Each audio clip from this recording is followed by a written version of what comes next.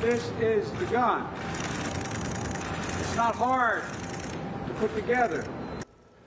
President Biden today demonstrating a so-called ghost gun at the White House, a weapon that's easily available, untraceable, and he wants them regulated. Mr. Biden is calling on Congress to put ghost guns in the same category as all firearms, and he enlisted the help of a Saugus High School student who survived the 2019 school shooting here to get his message across. KCAL 9's Amy Johnson is live at the newsroom with the new battle on the gun control front. Amy. Well, Juan, that student was a freshman at Saugus High School when the shooting happened. She spoke about the horrible morning that left her best friend dead, and she got to introduce the President of the United States. Ladies and gentlemen, it is now my great honor to introduce the strongest gun sense commander-in-chief ever to hold office, President Joe Biden. A presidential introduction by local teen Mia Tretta. I'm speaking on behalf of two classmates who can't be here with us, one of whom was my best friend. Tretta survived the 2019 school shooting at Saugus High School. She spoke at the White House about the fateful morning of November 14th. We spent the morning like any other, laughing and talking, until we heard a loud pop. It was a gunshot, followed by 6 more. Tretta was one of 5 students shot. She was hit in the stomach.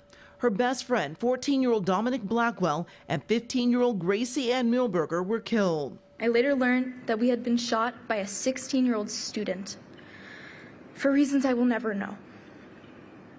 He had brought his father's weapon to school, a firearm I would come to know as a ghost gun. Ghost guns are homemade firearms that can be assembled using a 3D printer or with kits purchased online. They lack serial numbers, which make it impossible for law enforcement to trace them. This is the gun.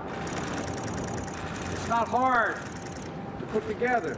President Biden is proposing new rules that would require gun makers to include serial numbers, be federally licensed, run background checks, and keep purchase records as long as they are in business. Because of these updates, law enforcement will have additional crime gun intelligence to stop gun violence. Tretta joined other survivors and gun victims' families in the Rose Garden for the announcement. Dominic and Gracie's parents are with us today. Are you prepared to stand up? If I don't want to embarrass you, but would you stand up?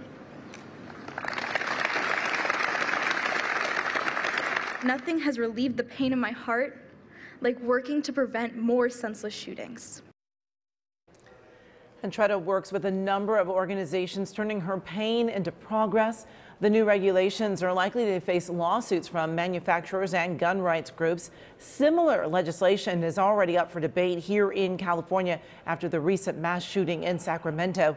Now, state lawmakers are considering more than 3 dozen new gun control measures. I'll send it back to you.